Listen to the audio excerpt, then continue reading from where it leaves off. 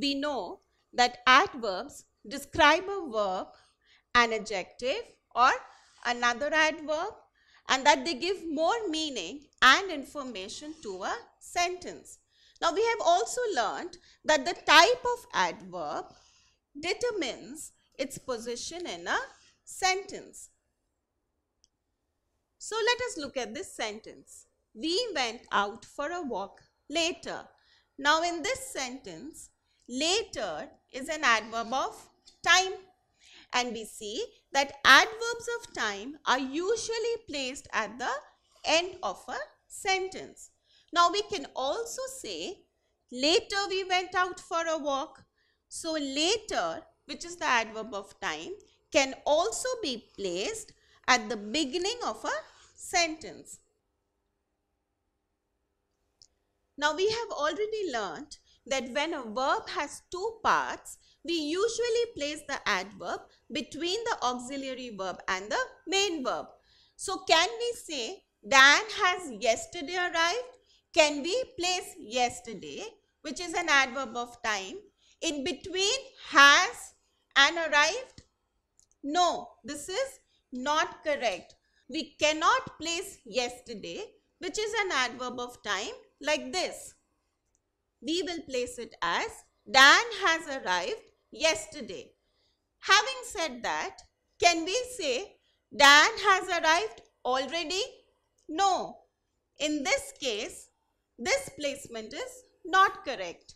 The correct placement would be Dan has already arrived. So we see that only adverbs of time such as already, still can be placed in between the auxiliary verb and the main verb. Now let us do this exercise. Rewrite the sentence correctly. Mom is now calling the doctor. Now let us first identify the verb in this sentence. The verb here is calling. So we see that the verb has two parts. The auxiliary verb is and the main verb calling. And the adverb used here is now, which is an adverb of time. Now we have already learned that we cannot place an adverb of time unless it is already or still in between the auxiliary verb and the main verb. So we have to place it somewhere else in a sentence. Now we cannot also place it after calling, because we know, we have learnt it in the general rules, that we cannot place an adverb in between the verb and the object. The doctor here is the object. So we cannot place the adverb here. So what will be the correct placement of the adverb? It will be Mom is calling the doctor now. We have placed the adverb of time now at the end of the sentence. So what did we learn today? Today we have learnt about the various placement rules of adverb of time in a sentence. We have seen that adverbs of time can be placed either at the end of the sentence or at the beginning of the sentence, depending on the emphasis that we want to put on the adverb. We have also learnt that only adverbs of time like already and still can be placed between the auxiliary verb and the main verb. Don't forget to subscribe to our channel. You can also register for free at DeltaStep.com or download the DeltaStep app to get all learning resources as per ICSE, CBSE, IB, Cambridge or any other curriculum. Over 5,000 amazing lectures across maths, science, English and social science.